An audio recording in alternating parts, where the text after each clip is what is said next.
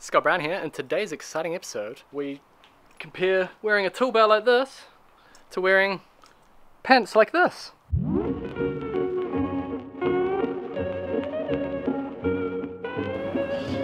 How's it going there, buddy?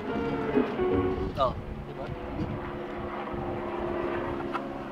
So 9 times out of 10 we wear tool belts, especially when we're doing things like this, framing and general carpentry.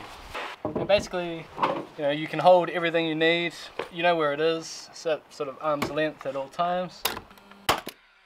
And carry one of these.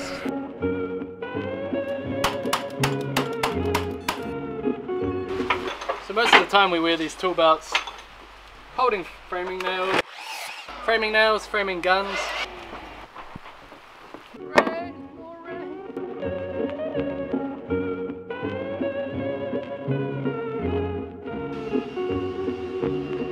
So like I was saying, it's great to have a tool belt for most tasks in carpentry. Certainly framing like this anyway. But now I'm going to put some decking on top of it, and that's when the tool belt comes off. Whoa. Whew. Space it up. Space it. Mate, that looks pretty gangster. That's the last piece of the deck, eh? That's it. Apart from the seats and the steps. Good job, mate. Good job.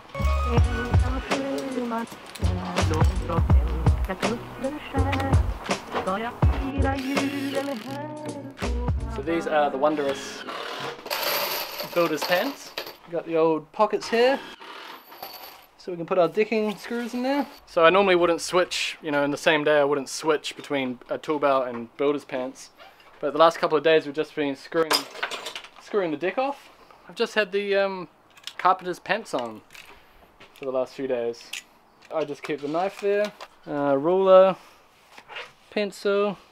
Sometimes I hang my hammer there. My hammer's pretty light, you know, and we're not walking far, we're just working in the same area so we can keep our drills on the ground. This is the best part. Knee pads. They go inside the pants. A lot of you guys will know that already. You've probably seen these, but here in New Zealand we don't really wear pants like this very often. But I can wholeheartedly recommend them for a job like this, because we'll keep our drills handy to where we're working. Rest on the knee pads, grab the screws, and boom, screw it in, ready to go. And then another all-important tool. I got this one from Finishing Carpentry TV. He made a video about this. Thank you, bro. This is a wondrous tool. Using it with this Festal drop saw, which is super accurate, has been really good for this deck. When we want to find our angles, like these ones, this sucker here tells us exactly what the angle is. We just take it over and we just match it onto the drop saw. So it's so light, I just put that in there, and that's basically all I need. It's been a good experiment so far. A lot of you guys will know that I've only had these for a few weeks now, and I'm pretty happy with them. These pants have also been good for working inside. When we were doing that feature wall last week, or the week before, it's a few weeks ago now, we had to walk between the feature wall and the freshly painted wall, and with a tool belt, you know, that has a square hanging out the back of it, a ruler, hammer, it got a little bit dodgy. And you've seen the size of my tool belt, it's like a parachute. So just keeping the basic tools on us and walking around, there's less chance we're going to damage a nice new wall.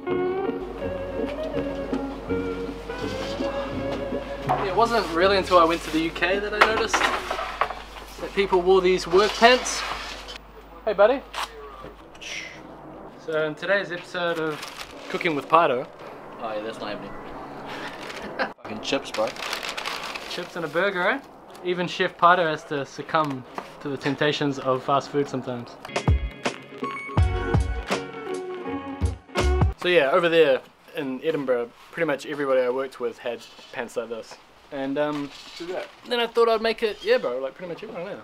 They had belts, but I don't know, they sort of, some guys wore both. What do you reckon? Do you reckon you'll do the work pant thing? One day.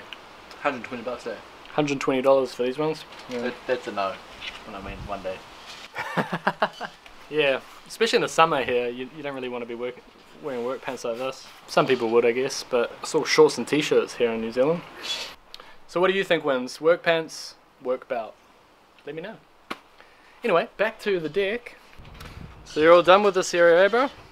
Yeah, just gotta put some last screws I might continue framing the seat then, rather than doing the decking.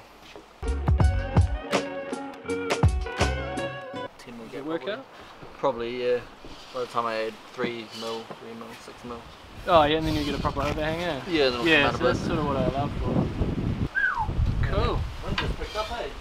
Yeah, that wind, man. So I cut these blocks here for the seat out of 6x2.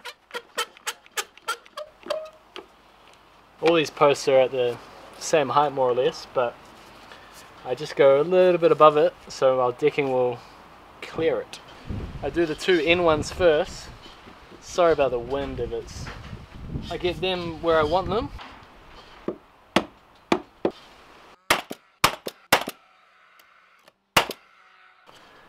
I've made this block here 75 because there's going to be a 45 there for the frame like we did the other seat, and then 19 mil of decking, and then a 10-ish mil overhang there, and then plumb with that, so it'll all line up.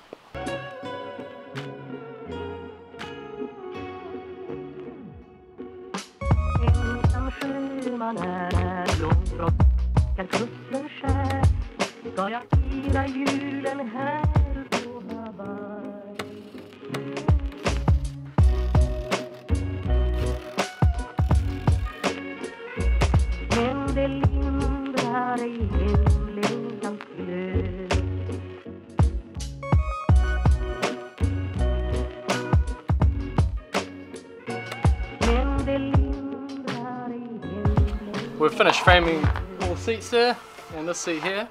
The next step is the decking on top. But look at this. Look at this, guys. This is a problem. I can't put that screw hole in there. What am I gonna do? Wow, I'm glad you asked.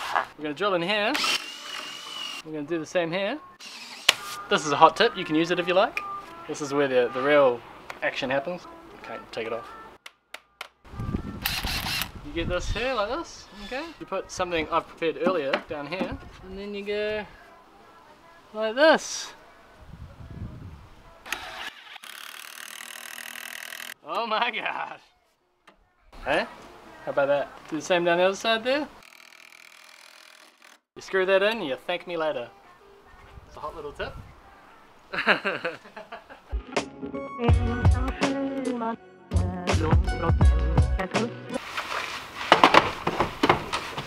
Bro, your van's a fucking mess, bro. What are you talking about? It's fine.